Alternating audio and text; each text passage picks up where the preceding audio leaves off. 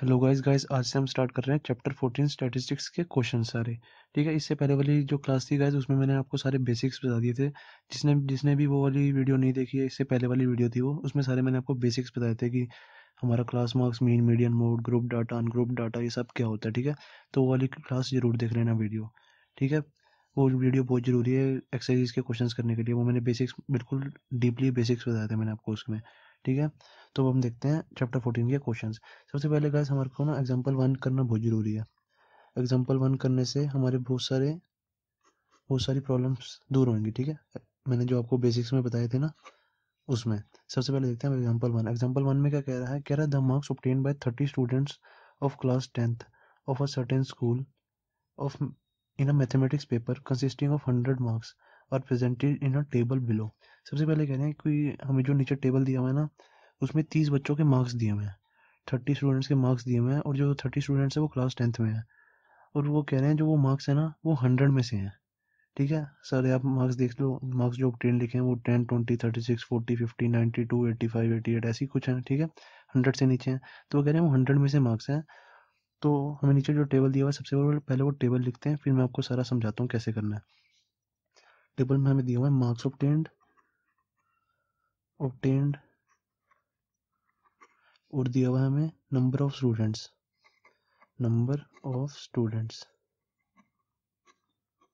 मैंने आपको इससे पहले वाली क्लास में बताया था, जब मैंने बेसिक बता रहा था कि नंबर हमेशा क्या होता है, जब भी हमें नंबर ऑफ दिया हो ना, नंबर ऑफ स्टूडेंट्स या नंबर ऑफ प्लांट्स या नंबर, जब भी हमें नंबर दिया होता है वो होती है हमारी फ्रीक्वेंसी। ठीक है, इसको हम फ्रीक्वेंसी भी कह सकते हैं। ओके, ये हमारी फ्रीक्वेंसी होती है एक तरह की। मार्क्स ऑब्टेन्ड और हमें नंबर ऑफ स्टूडेंट्स दिए हुए हैं। सबसे पहले हम डाटा लिख के ना टेबल बनाते हैं। सबसे पहले हमें दिया हुआ 10, 20, 36, 40, 50, 40, 50, 56, 60, 70, 72, 80, 88 और 92 और 95। ठीक है, देन हमें नंबर ऑफ स्टूडेंट्स फ्रीक्वेंसी कितनी दी हुई है, 1134, 3244, 1123, 1। ये हमें फ्रीक्वेंसी दी हुई है, मतलब नंबर ऑफ स्टूडेंट्स दिए हुए हैं। ठीक है, अब हमें बेसिकली ना क्वेश्चन में कह रहे हैं find the mean of the marks obtained by students. हमें इन सब का मीन निकालना है। अब मीन कैसे निकालें, देखो मीन निकालने के ना 3 मेथड्स होते हैं, मैंने आपको पहले बताया था। एक होता है डायरेक्ट मेथड, एक होता है एज्यूम्ड मीन, एक होता है step deviation. Assumed mean, direct method, assumed के बाद है मीन है आगे। ठीक है, MEN, फिर है स्टेप डेविएशन। ये 3 मेथड्स होते हैं हमारे।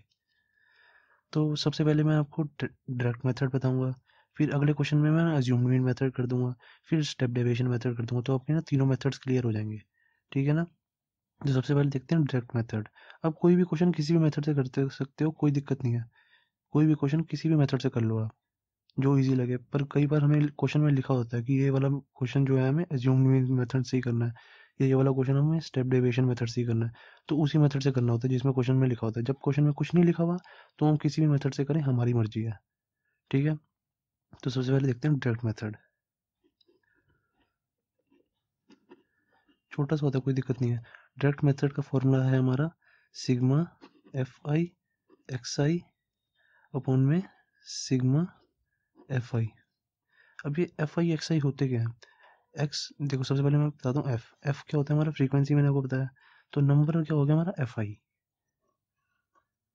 आई, ये हमारा FI हो गया। ओके, और जो XI है, XI हमारा जो ये अनग्रुप डाटा होता है ना, अनग्रुप्ड डाटा हमेशा याद रखना। अनग्रुप डाटा 10, 20, 36, मतलब एक ही डाटा दिया हो, क्लास इंटरवल में ना दिया हो, ऐसे ना दिया हो 20 to 30, 30 to 40, अगर ऐसे कुछ लिखा होगा तो नहीं होगा। XI हमारा ये होता है अनग्रुप डाटा। और जिसको ये अनग्रुप डाटा, ग्रुप डाटा समझ नहीं आ रहा, वो मेरी पहले वाली वीडियोस जरूर देख के आना। ठीक है ना, जो भी हमारा अनग्रुप डाटा होता है वो हमारा XI होता है। तो मार्क्स ऑफ 10 कितने किया है सारे, हमारा XI।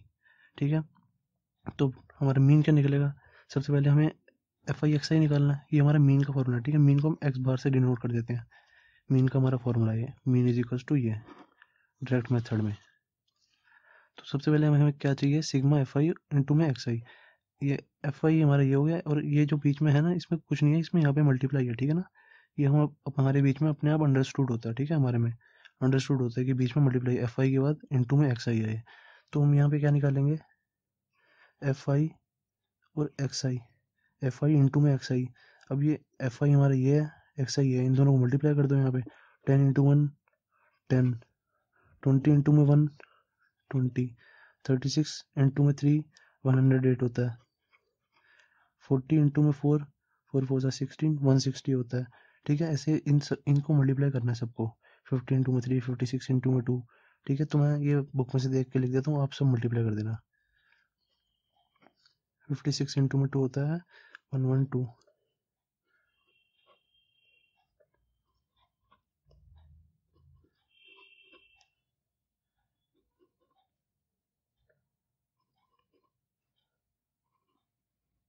ठीक है। ये हमारा मैंने सबको इनको मल्टीप्लाई कर दिया, एफ आई इंटू में x I, F I into में x I, F I into में एक्स आई, ठीक है। ये वाली टर्म हमारी एफ है, एफ मतलब फ्रीक्वेंसी, और ये जो हमारे अनग्रुप डाटा होता है वो हमारा एक्स आई होता है, ठीक है। तो हमारा एफ आई एक्स आई आ गया, और हमारा एफ आई एक्स आई तो आ गया, हमारा एफ आई हमें ये रहा सारा, पर हमें सिग्मा दिया हुआ है। सिग्मा का मतलब होता है सम, सबका सम, इन सबका सम। ये हमारा एफ आई एक्स आई है, ये भी हमारा एफ आई एक्स आई है, ये भी हमारा एफ आई एक्स आई है, सारे एफ आई एक्स आई हैं। अब कह रहे हैं इसका सम निकालो, इसका सम यहाँ पे हम प्लस कर देंगे, इन सबको आप प्लस करोगे तो आ जाएगा हमारा 1779, ठीक है। जब आप इन सबको प्लस कर दोगे, 10 में 20, 20 में 108 प्लस करोगे, इसमें 160 150 सब ये वाली सारी टर्म्स प्लस कर दोगे, ठीक है, रेड वाली। तो इस आ जाएगा हमारा 1779। और जब हम इसको प्लस करेंगे, अब देखो हमारे को चाहिए sigma F I. F I तो हमारा ये है सारा, ये भी एफ आई है, ये भी एफ आई है, ये भी एफ आई है, सारी एफ आई है ये। तो इनका सबका सम कह रहा है, सिग्मा का मतलब होता है सम, तो इन सबका सम क्या होगा, सिग्मा एफ आई कितना हो जाएगा, इज इक्वल्स टू, ये जितना हमारा इन सबको प्लस करोगे 1 + 3 + 2 + 1 ये सारे प्लस करोगे तो आ जाएगा हमारा 30, ठीक है। ये क्या आ जाएगा, ये क्या आ गया हमारा सिग्मा एफ आई एक्स आई, ठीक है। ये चीज हमारी सिग्मा एफ आई एक्स आई है, और ये सिग्मा एफ आई आई है। अब हमारा मीन निकल जाएगा, क्या आ जाएगा mean, is equals to 1779 divided by 30, ठीक है। अगर हमारा क्योंकि एफ आई एक्स आई आया, सिग्मा एफ आई एक्स आई कितना है 1779, और सिग्मा एफ आई कितना है 30, तो मीन कितना आ गया हमारा ये। इसको मैं काट देता हूँ, ये सारा कट जाएगा, 3 10 जा, ये कट जाएगा, 3 5 जा 15, 3 9 जा 27, और ये क्या है 9, 3 3 जा 9, कितना आ जाएगा ये 593 divided by 10 is equal to, नीचे से 10 हटाएंगे तो यहाँ पे डेसिमल लग जाएगा, 59.3, ये हमारा आंसर। दैट्स इट, ये हमारा मीन निकल गया। हमें मीन निकालना था तो हमारा मीन निकल गया, ठीक है। तो ये हमारा था डायरेक्ट मेथड, मैंने आपको डायरेक्ट मेथड बता दिया क्या होता है, ठीक है। अब गाइस देखते हैं एक्सरसाइज 14.1 का क्वेश्चन फर्स्ट। इस गाइस क्वेश्चन फर्स्ट करने से आपकी ना जो बेसिक्स, जो आपको हल्की बहुत ही प्रॉब्लम रह रही होगी ना बेसिक्स की, वो बिल्कुल क्लियर हो जाएगी आपकी बेसिक्स की। जैसे आपको अभी तक ये नहीं पता लगा कि क्लास मार्क कब यूज करते हैं, ठीक है, वो आपकी क्लियर हो जाएगी। तो अब हम एक्सरसाइज 14.1 का क्वेश्चन फर्स्ट देखते हैं। क्वेश्चन फर्स्ट क्या कह रहा है हमें, कह रहा है अ सर्वे was conducted by a group of students. कह रहा है किसी ना ग्रुप ऑफ स्टूडेंट्स ने कोई सर्वे किया, उसके बाद क्या कह रहे हैं, कह रहे as a part of their environment awareness programme, ठीक है, इन विच they collected the following data regarding the number of plants in 20 houses. कह रहे हैं उन्होंने ना कुछ डाटा रिकॉर्ड किया 20 हाउसेज का, ठीक है। कह रहे हैं find the mean number of plants. अब कह रहे हैं कि मीन नंबर ऑफ प्लांट्स निकाल के देखो, बेसिकली बस हमें मीन निकालना है। मीन का वही फॉर्मूला यूज करेंगे डायरेक्ट मेथड अभी, ठीक है। डायरेक्ट मेथड का क्या फॉर्मूला होता है, एक्स बार होता है हमारा mean, is equal to sigma F I x I upon में सिग्मा एफ आई, ठीक है। ये वाला फॉर्मूला यूज करेंगे डायरेक्ट मेथड वाला। अब सबसे पहले गाइस देखते हैं कि हमें डाटा क्या दिया हुआ है। डाटा दिया हुआ है हमें number of plants and number of houses, number of houses. अब इसमें तो गाइस हमें बेसिकली दोनों ही नंबर दिए हुए हैं। अब इधर हमें ये कैसे पता लगेगा कि इनमें से हमारी फ्रीक्वेंसी कौन सी है, ये हमें पता लगेगा डाटा देखने से। देखो हमें डाटा दिया हुआ है 0 से 2, 2 to 4, ये सारा हमें डाटा दिया हुआ है। सबसे पहले मैं डाटा लिखता हूँ फिर आपको बताता हूँ। 4 to 6, 6 to 8, 8 to 10, 10 to 12, 12 to 14, number of houses 1215 अब देखो इधर हमें डाटा देखने से पता लग रहा है कि फ्रीक्वेंसी कौन सी है। कभी भी हमारे इंटरवल्स कभी भी फ्रीक्वेंसी नहीं हो सकती, ठीक है। कभी भी जैसे हमारे इंटरवल्स दिए हुए कभी फ्रीक्वेंसी नहीं हो सकती, फ्रीक्वेंसी हमेशा सिंगल नंबर्स में होती है। तो ये होगी हमारा एफ आई। तो मतलब हमें एफ आई तो दिया हुआ है, ठीक है, हमें एफ आई दिया हुआ है। अब हमें एक्स आई कैसे निकालें? एक्स आई मैंने आपको बताया था कि हमारा एक्स आई जो होता है, एक्स आई जो होता है हमारा, वो अनग्रुप डाटा होता है।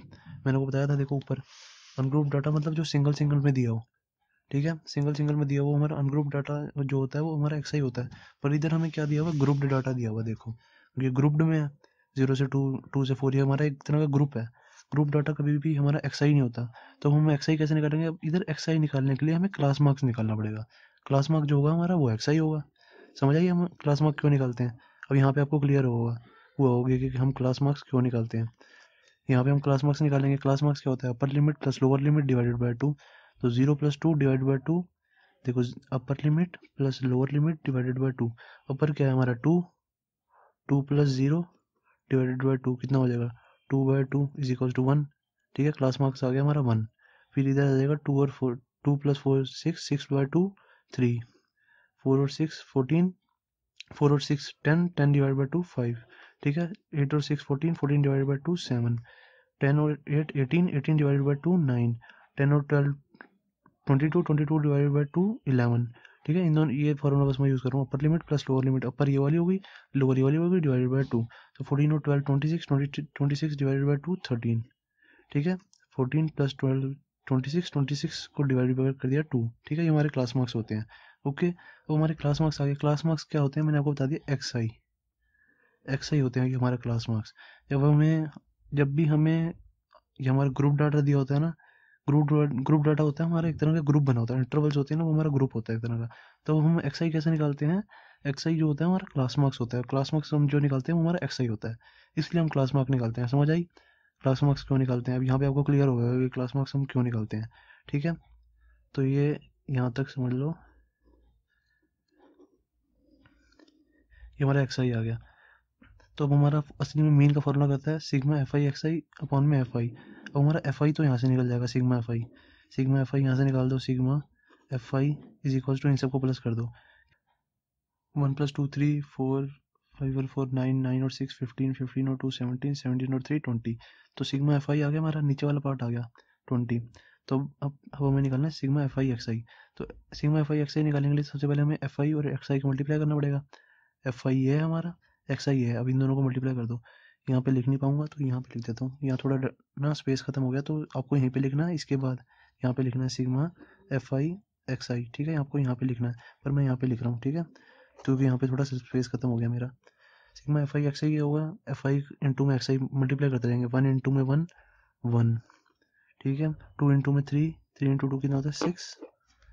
उसके बाद 5 इंटू में 1, ठीक है। इन ये एफ आई इंटू में एक्स आई करते रहो, ठीक है। ये इंटू में ये इंटू में ये इंटू में ये सारे मल्टीप्लाई करने हैं बस।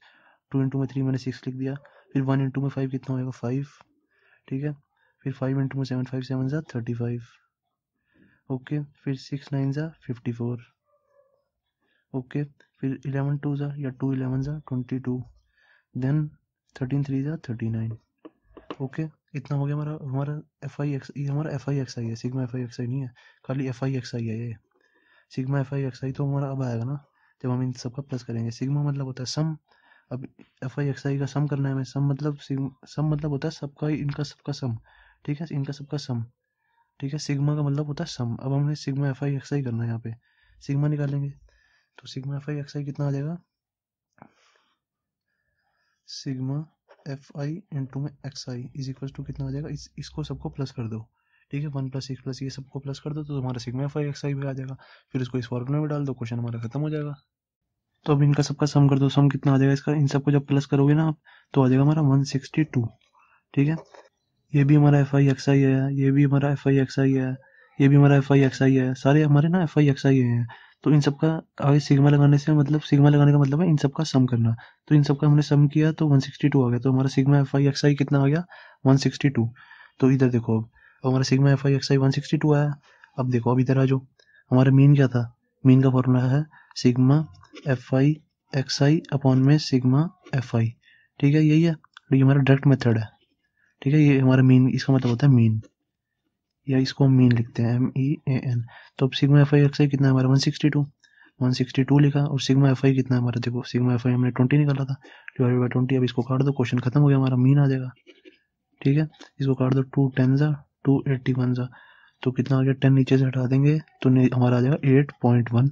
ठीक है, डेसिमल 10 हटा के यहाँ पे डेसिमल लगा देंगे ना, तो 8.1 आ जाएगा, तो हमारा मीन कितना आ गया 8.1। दैट्स इट, क्वेश्चन खत्म। ठीक है, तो बस इसमें मैंने आपको क्लास मार्क्स निकालना सिखाया कि क्लास मार्क्स कैसे कैसे निकालते हैं। ठीक है, क्योंकि आपको इससे पहले वाले लेक्चर में बिल्कुल क्लियरिटी नहीं आई होगी कि क्लास मार्क्स मतलब हम निकालते क्यों हैं, तो इसमें आपको पता लग जाएगा कि क्लास मार्क्स क्यों निकालते हैं। ठीक है, अब इसके गाइस नेक्स्ट क्वेश्चन में ना मैं आपको अज्यूमिंग मेथड कराऊंगा और स्टेप डेविएशन मेथड कराऊंगा। ठीक है, दोनों मेथड कराऊंगा। सेकंड क्वेश्चन में स्टेप या अज्यूमिंग मेथड यूज कर लेंगे, फिर अगले में स्टेप डेविएशन मेथड यूज कर लेंगे। उससे ना आपको क्लियरिटी आ जाएगी कि अज्यूमिंग मेथड कैसे यूज करते हैं और स्टेप डेविएशन मेथड यूज करते हैं। तो नेक्स्ट वीडियो में हम इसके आगे के क्वेश्चंस करेंगे। ठीक है, थैंक यू।